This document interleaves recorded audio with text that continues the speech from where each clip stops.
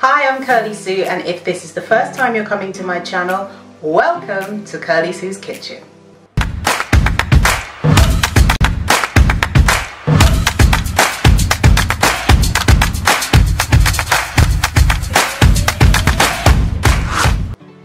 Today I'm going to be making for you a mushroom and lentil curry. So if you are not new to my channel, you'll know that actually I don't think I've made anything with mushrooms before.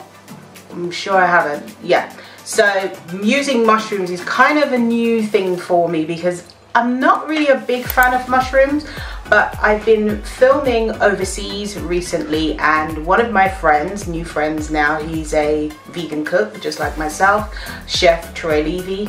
He likes to use lots of lentils, so I've been kind of looking at his recipes, and while I was away he cooked some of the mushrooms for me, and I thought actually depending on how you cook them they can taste really great. So I've been coming up with some of my own recipes. So today it's mushroom and lentil curry.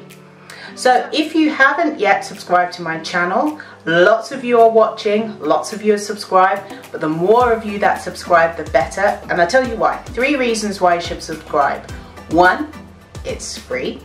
2, it's free. 3, when you subscribe to my channel and it shows that there's more and more subscribers, then I can get sponsors to give me products and money and so forth to sponsor the videos to make more free stuff for you. So the more of you subscribe, the more that there are subscribers, the more I will have funding to create more and more really great videos just for you. So don't forget to click that red button and turn on the notification bell so you can see more videos just like this one. I hope that was really clear. So actually, I tell you what, pause the video now, click the red subscribe button. Have you done it? Great, well done. So let's get on with the mushroom and lentil curry. So for this you're going to need 500 grams of chestnut mushrooms, 2 cloves of garlic, 5 centimeter piece of ginger, 1 onion, about medium size, 3 medium tomatoes, you can use plum tomatoes, some groundnut oil, or you can use olive oil, any kind of oil really, 1 teaspoon turmeric, 1 teaspoon fenugreek, 1 heaped teaspoon yellow mustard seeds, 1 teaspoon medium curry powder, 1 to 2 teaspoons heaped Caribbean seasonal, 1 teaspoon of mango chutney, 1 tablespoon rather of mango chutney, 1 400 ml tin of light coconut milk, and half a cup of lentils. You could use red lentils or speckled lentils, either of those is perfectly fine, or you know, any kind of lentils that don't take too long to cook, because some of them are tougher than others. So to make this, it's really easy. First of all, you roughly chop some of the mushrooms, keeping the smaller ones whole and tearing the rest as well. Now some people say don't wash mushrooms, and that's fine within their culture. Within mine, you wash the mushrooms. So if you prefer not to wash them, that's your choice. But for me, I'm washing the mushrooms because I don't know how something out the ground you cannot wash it. I don't get it. If you do, comment in the comment section below. So wash your mushrooms, chop them, or you can chop them first and then wash them. Either way around is perfectly fine. And tip them into a large pan and toast them on the stove over a medium heat for about 5 to 8 minutes until they're soft. Once you've done that, you peel while those are kind of toasting. Meanwhile, you just peel and finely slice the garlic, ginger, onion, then roughly chop the tomatoes as well. And you're going to add all of this to the pan and finely slice the garlic, ginger and onion. And then you're going to add all of this to the pan except the tomatoes, and then add 1 tablespoon of oil and then all of your spices. Stir this for 2 minutes or so until the spices are toasted and it's smelling lovely, and you know, stirring continuously.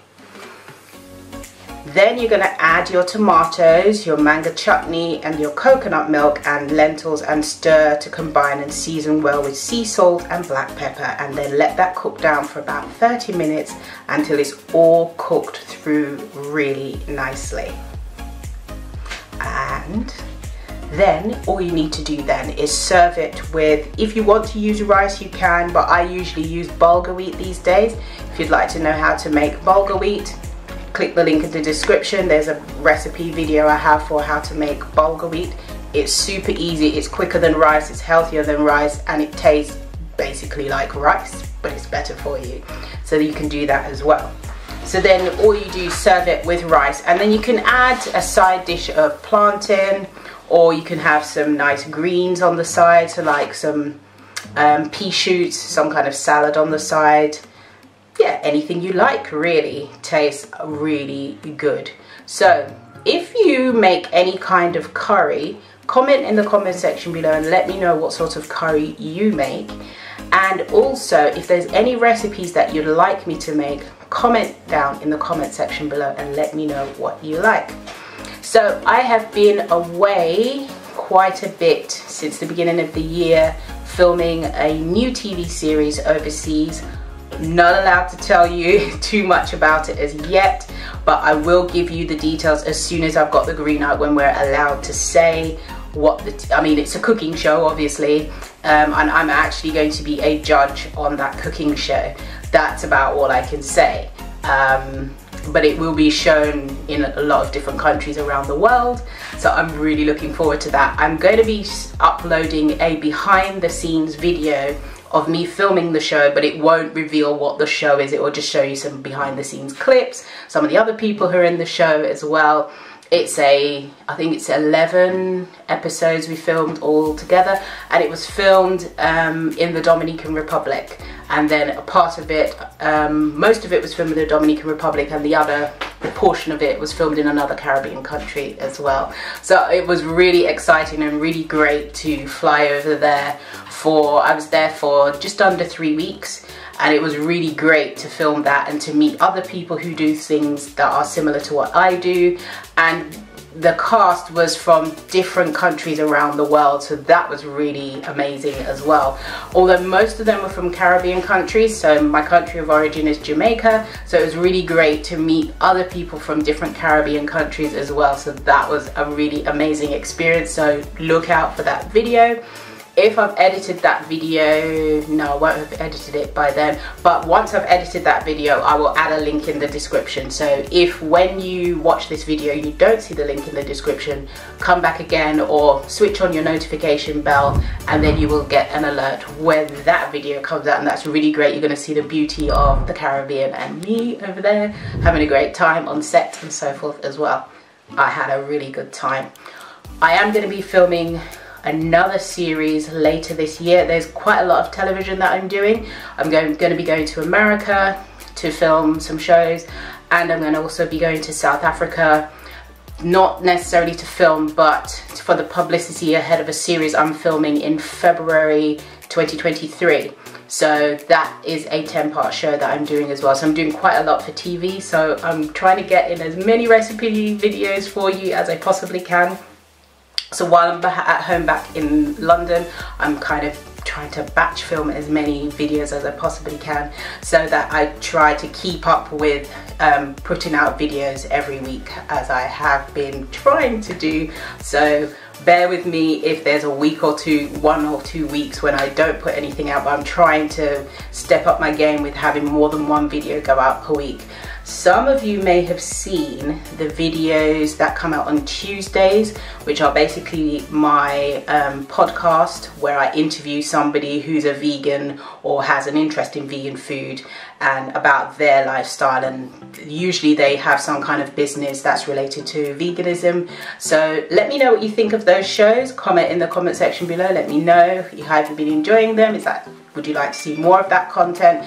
because it's basically, I record that for the radio show I have on Adventist Radio London that then turns into a podcast. But when I record it, I also record it for audio and video, so then the video comes onto my YouTube channel. So it's been really great.